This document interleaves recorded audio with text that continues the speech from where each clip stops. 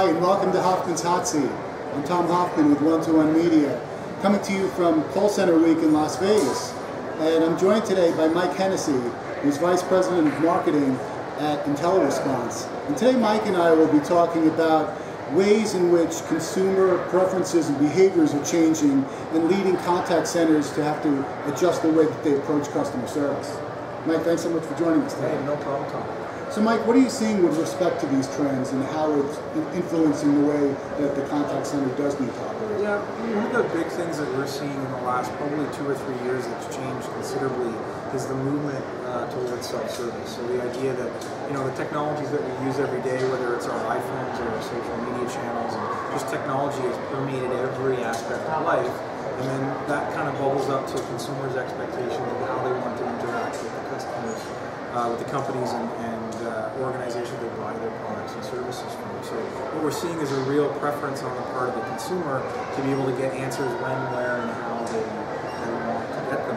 And often those journeys start on digital channels.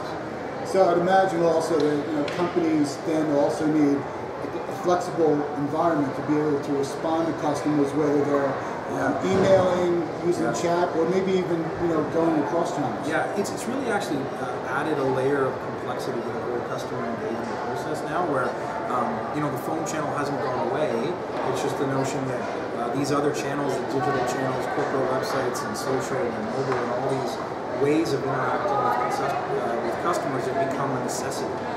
So contact centers are forced now to pivot and to change and to really adopt an omni-channel approach to how they engage with their customers. When you talk with clients and prospects about omni-channel, what are there common themes in terms of what they say to you in terms of the challenges they're facing and executing effectively? Yeah. I think one of the big things is being able to align the channel to what the customer preference is, and then being able to break that customer journey up. So if I have a question and I arrive on a corporate website and I ask 2 or 3 questions, and let's say the organization has a virtual assistant or a knowledge base that does a good job of understanding the intent behind my question and delivering an answer, you want that information, and let's say I want to escalate to a chat or to a call later on, you want that information to be seamlessly communicated to the agent, so then as the consumer I don't have to ask the same 3 questions again. So I think integrating all that knowledge and information together is a real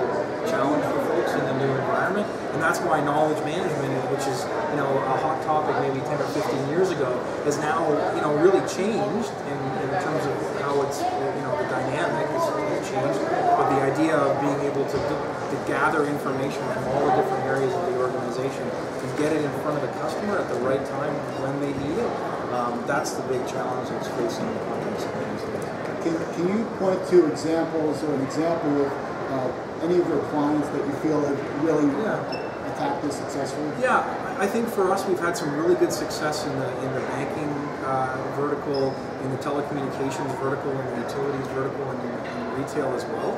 I think any B2C organization really needs to be first and foremost out in front of this challenge. And the first one that comes to mind is in Australia. Actually, they're the second largest telecommunications provider, a company called Optus.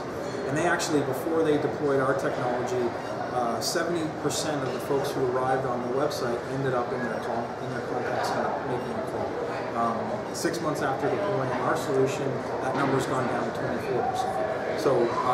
So you get the benefit of cost savings that comes from keeping those informational calls that are best put into self-service out of the contact center, and then you get the added benefit of your agents being engaged in conversations that are perhaps a little bit higher value and require that human interaction. So you get the best of both worlds: cost savings, a better online customer experience, reducing customer effort. But on the agent side, your agents are now a lot more utilized in those engagements that require their skills and their capabilities. And yet, ultimately, you have more satisfied customers too. Absolutely. Especially since we're seeing, and research has shown that customers are more willing to self-serve. Oh yeah. So it really comes from, as I said earlier, the expectation that folks have, we're just so used to using technology now that the first point of contact between, we actually just finished a survey that we did with the Google survey product where we polled 1,000 consumers, and 58% of them originated all of their customer service questions on the website, and 43% of them were still on the website when they were either stuck in the IVR or unable to get their answer through another channel. Right? So those type of numbers really demand a change in the way many organizations are approaching their digital self-service. I always say that people say, oh, we've got a help section on our website, or we've got self-service. Your whole digital strategy needs to be self-service. That's what the web's about, right? Yeah. It's about convenience, it's about speed, it's about access to information. So that's what consumers want, and that's what smart companies are starting to deliver. Can you also offer for us recommendations on first steps that organizational leaders should take to start down the omni-channel path? Yeah, I think first thing is don't stereotype your customers. Do some research, understand where your calls are originating from, understand what channels of preference your customers actually have, and then build your strategy and your technology investment around that. Great.